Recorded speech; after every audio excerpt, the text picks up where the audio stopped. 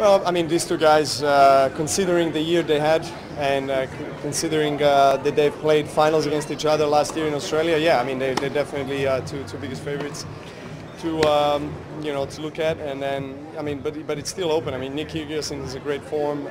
He's a home favorite. Obviously, Australians are always getting a great support here. You know, Kokinakis as well is a good player. So anything can happen. You know, it's Grand Slam, and every player is here with all his heart and energy, trying to do his best. Yeah, very excited to be back in play, to experience some competitive match play.